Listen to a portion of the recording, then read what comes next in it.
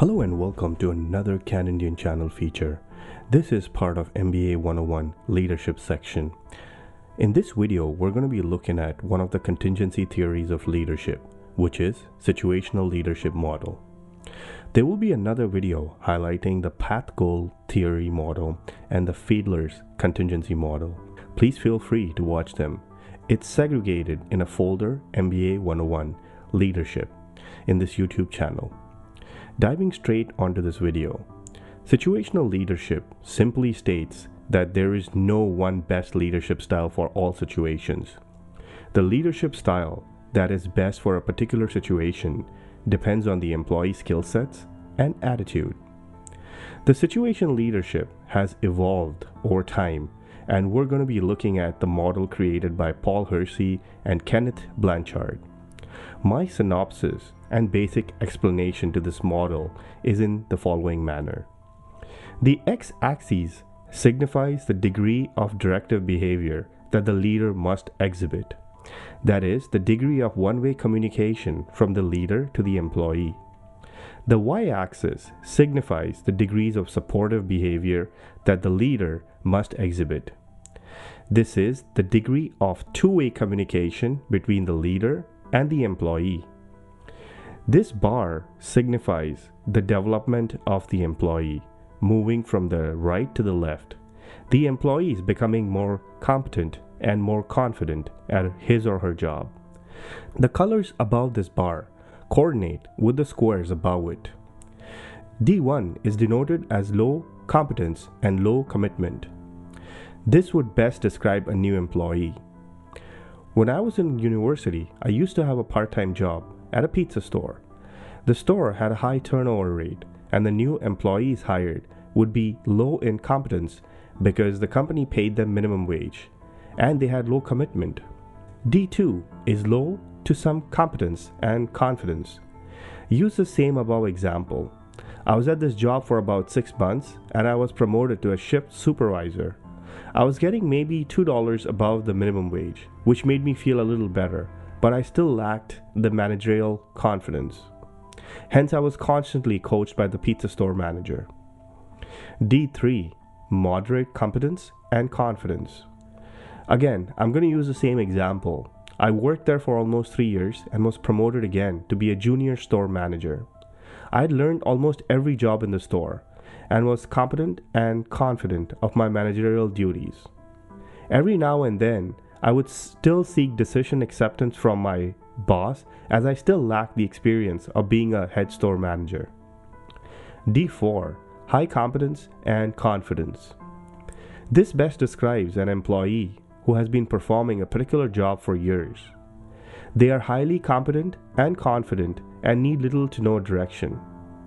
In my last year of university, I continued to work at that pizza store and was promoted to be a head store manager as I had learned to handle schedules, inventory, and deal with customer complaints.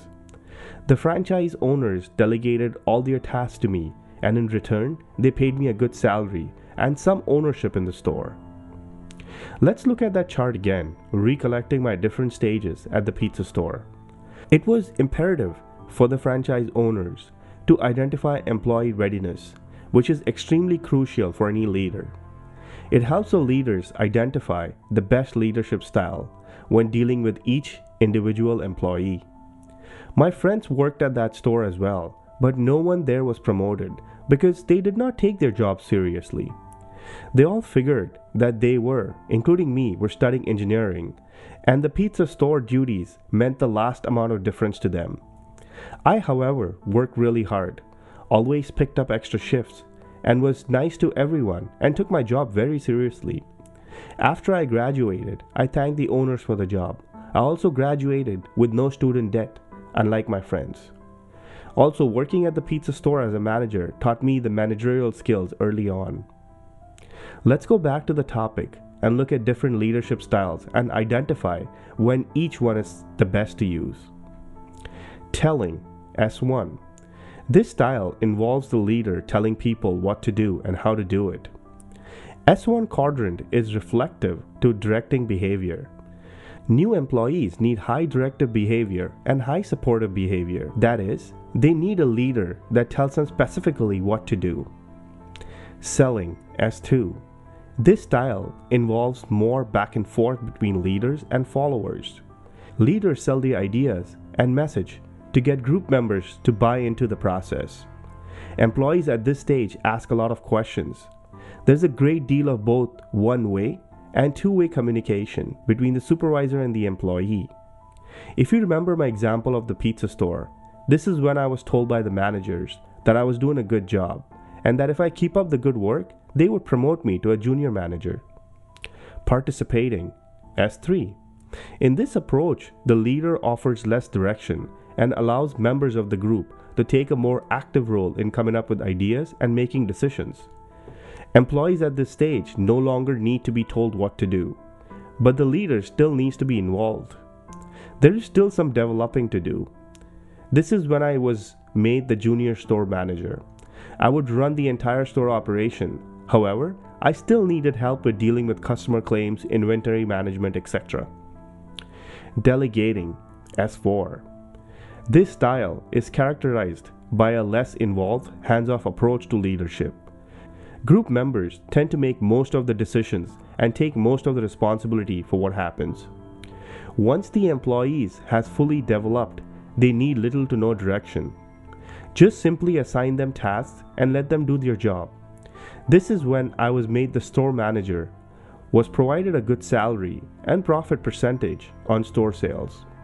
I was running the entire store and the franchise owners just laid back and enjoyed their much needed family time while I took care of their business.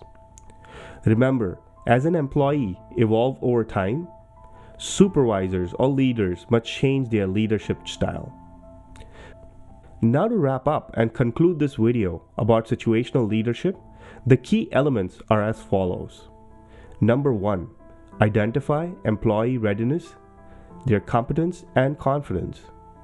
Number 2, match your leadership style to the employees based on this readiness. Number 3, no two employees or situations are alike. Thank you for watching another Canadian channel feature. Please feel free to like, share, or subscribe. Peace.